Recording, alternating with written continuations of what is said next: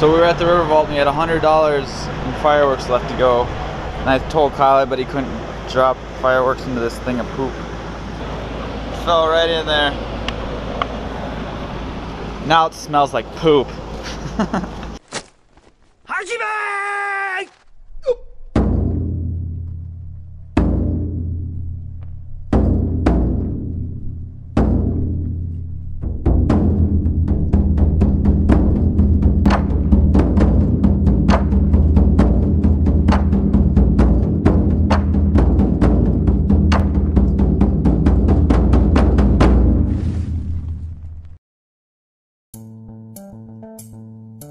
Shawn, it's been like 4 weeks. What the heck have you been doing? I am sorry, but I did 4 weeks of pole vaulting camp, which was like 8 to 2, 4 days a week until Thursday. And then every Friday I left for a meet, whether it was the US Champs, The Wisconsin River Vault, Winston-Salem Street Meet, or last week I was in Mexico. There's too much going on. The next few vlogs will talk about that. So the first one will be the River Vault. So here we go. So, let's talk about the US Champs. Or maybe we should not talk about the US Champs. I didn't really film anything because I was so worried about getting my ankle feeling good. So I only filmed like 2 things. So the first thing I filmed, I snuck into the Nike tent with Riley. We got free food. I don't know if I was supposed to get free food, but they had arcade video games and I played with those too. And Dr. Eric is always wanting to be in the vlog, and he's always giving me crap for not making the vlog enough. You don't make the vlog enough, Dr. Eric. Dr. Eric! Can't do it. Can't get you to stop talking, but once the camera's in your face. What were you saying about Leslie Prost? Inappropriate. Listen. I think it was inappropriate. You're like a kid who wants to be on camera really bad, and then when you finally are. As soon as the lights on. Right? Little kid syndrome. Yep. That's what we're gonna call it. Right. Little kid syndrome. So here's my 2 cents on the US Champs. I can't believe I even made it down the runway with the way my ankle was feeling. I got down there and did the first kind of workout shakeout. And couldn't even jog. And then the second day I did my pre-meet with like 4 Advil in me. And could run, but it felt like I was running in sand on my whole right side. I don't know, the meet started the next day and... It was the first time I vaulted in like 3 weeks since Kentucky. In my first attempt I had a huge blow through at 540. And the next 2 attempts were, you know, just not good. They took off under. So that's how it goes. Just deleting that one from my brain.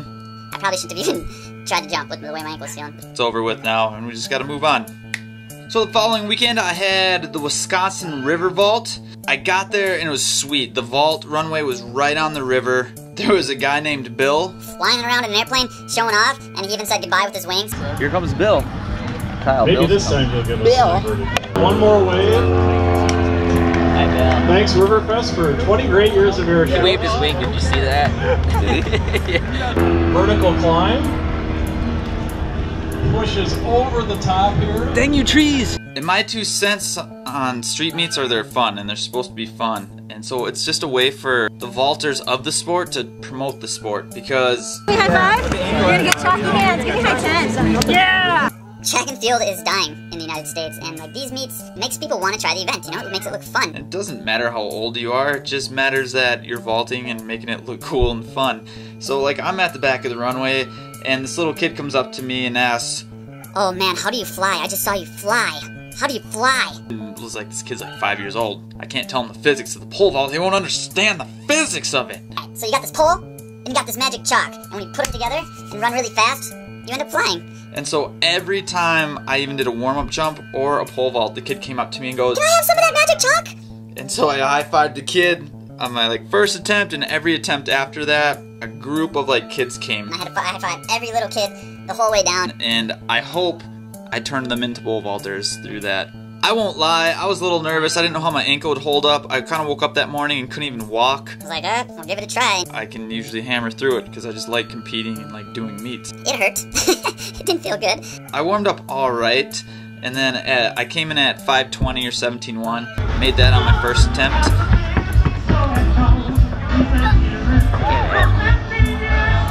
Yeah, there you go! At 5:35, I made it on my second attempt. Get up!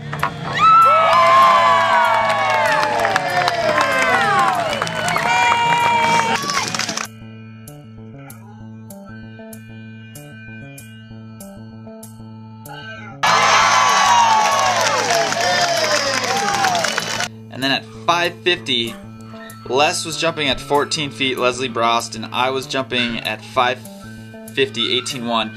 And if I made that bar, I would have beat Leslie and won like the prize money. I think it was like $1,000. If I didn't, Leslie made her previous bar in her first, so she would win. There was quite the little competition going on, let me tell you what. My whole goal again was just to get those 5-meter poles to work. In the US Champs, I picked up 2 new 5-meter poles, a 15.3 flex and a 14.7 flex, so I could fill my gaps. Now I have a good 5-meter line in .3. Which is crazy. Never had a line like that before. So the first attempt, I jumped on a 5-meter, a 16.4, 15.7, and just blew through it. It was done. I shouldn't have even tried to jump on the pole. It was toast.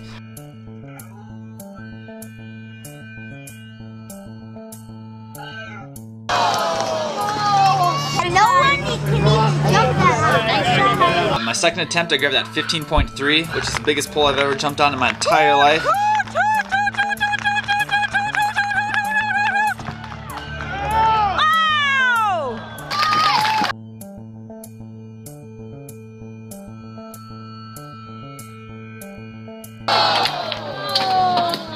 Just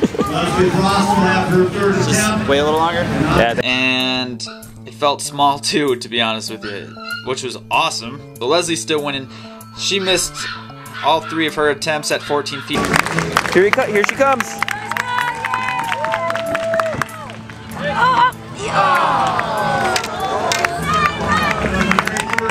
Mulligan! I had one more attempt left to go, so I pushed the standards back, and I grabbed that 15.3, 16.4 length pole.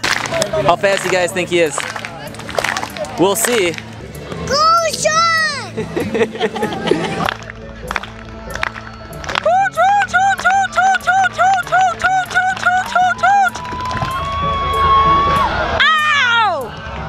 Hate that.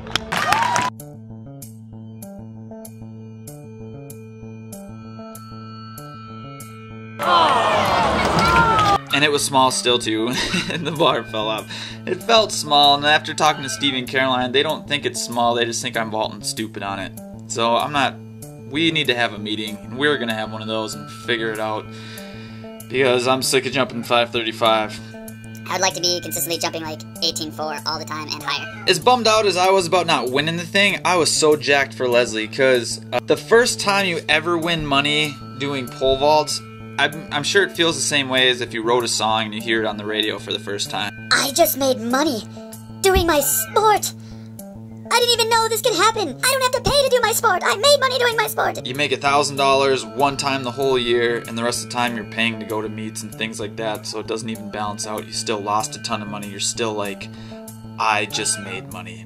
And it keeps you hungry in that this is pretty cool. I can keep doing this. Congratulations, Leslie. I couldn't have lost to a better person, even though I hate losing and it hurts my brain a little bit. But congratulations.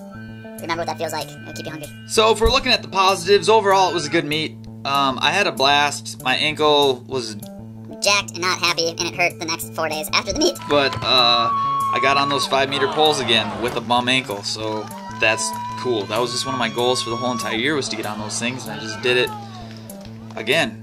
Not at 100%, more like at like 70%. Hopefully I gave some kids the pole vault bug. Oh, my high fiver! Give him a high five! Yeah! That's really high. He did it. How to win? Well, he's higher. He's higher? Can you jump that high? Are you gonna try? Are you? My mom said no. Your mom said no? Yeah? I'll throw it. You guys gotta fight. Because it's incurable. Once you have the pole vault bug, you have it forever. It's like herpes.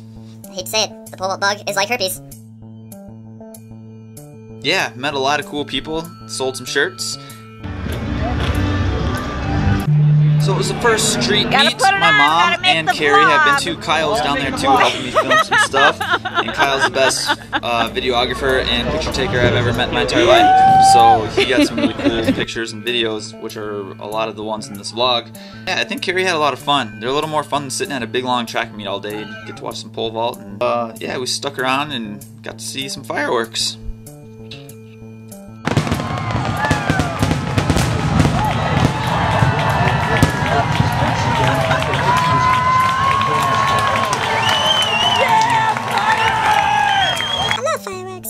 them. They're so much fun. They have fireworks. But then, the next day, we had the annual firework home run derby with me, Kyle, and Carrie, and my mom just spectated to make sure we didn't burn anything down. Kyle, what'd you drop the firework on? I dropped an M80 in a nice fresh thing of turd. Redo it. No. Just say poop. Poo. No, poopa. Poopa. Now it smells like poop. Roman candle home run derby. Baseball bat. Got my eye protection. And I was pedaling for your bonfire. My goal is to not step in that, or that, or that. Or that. God, there's poop everywhere. I don't know if he's explode or not. What is that, the big one? Yep. Turn sideways then. Here it goes. 3, 2. Hey, Mom. Better watch out for this one because I don't know how these are going. Should I shoot the first one? Jesus, those are fast. You want these up higher? Those are fast. We started out just by Kyle trying to hit me with these new fireworks he got. And he didn't just get normal Roman candles. He decided to buy ones that blew up at the end. A little sketchy, since if it shot past you, didn't know where it was, and it would blow up. Over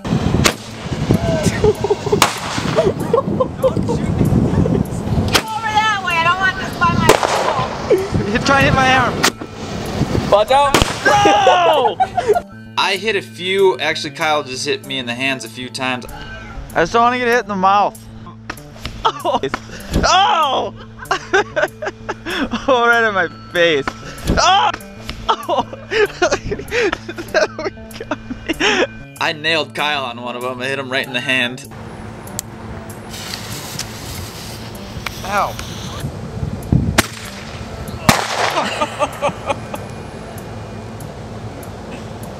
Is that it?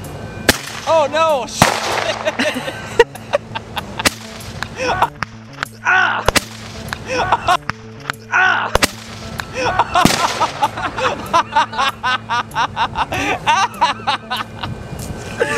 That was awesome! No, I'm fine. Just a little bruise. That hurt? A little bit. Where'd I hit you? Oh, it's singed. Hit by pitch. Take your base. Try it again.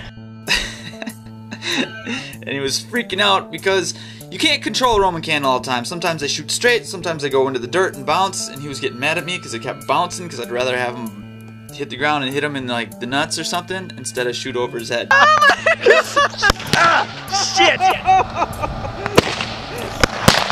Scoot closer, you fucker.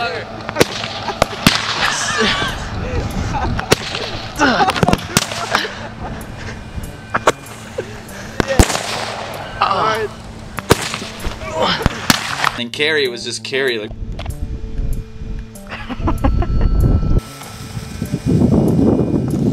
Bang!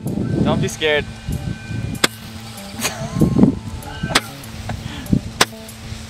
Get it! Yeah! Get it! I don't know where that one went. Get it! Get it! Woo! Woo! Oh my god! Oh my god! The fireworks went everywhere! No! No! Not 2. There's a high one. Oop.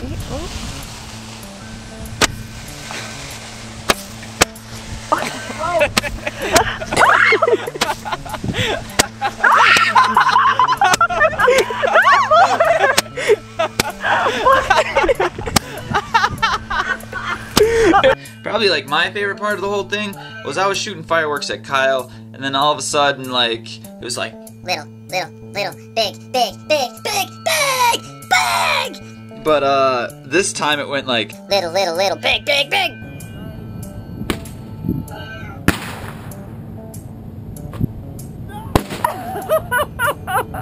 and blew up about 2 feet from me and Carrie. It just kind of went bleh. Nobody wins the home run derby, but we all have a lot of fun, and we all had some burns on our necks and things from it.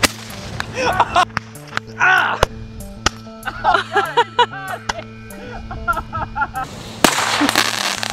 Don't do it at home, please. because I will get in trouble probably from your parents. So that's it for the River Vault. Next week, or this week, if I can make 2 this week, I will make the Winston-Salem Street Meet. I want to make 2. So, I will do that. The Brits Pub Vault. I got this cool shirt. Boop. Brits Pub Vault is August 30. We are vaulting on a roof. In downtown Minneapolis. 2 more meets, and then I finally get to rest. Training 11 months straight is destroying me, and I'm getting tired and hurt. But like always, please subscribe to this YouTube channel right here. This over here, this YouTube channel. No. Subscribe to me on Twitter, Instagram, and Facebook. If you would like, because sometimes I post some funny stuff on there. My name on Twitter and Instagram is Shawn Danger Hoot. Because Danger is my middle name.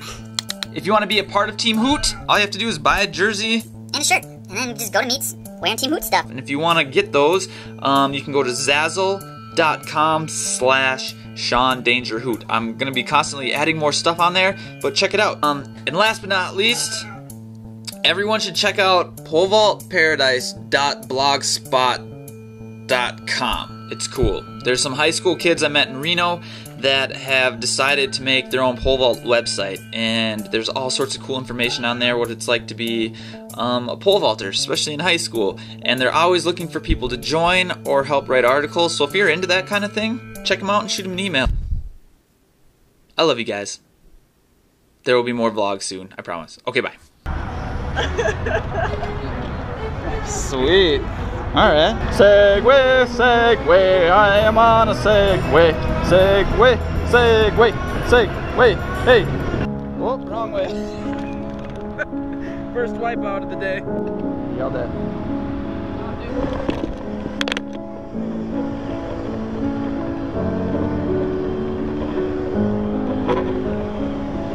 Hi, I'm on a Segway. Oh! I might need to purchase one. Why'd they think these were going to replace walking?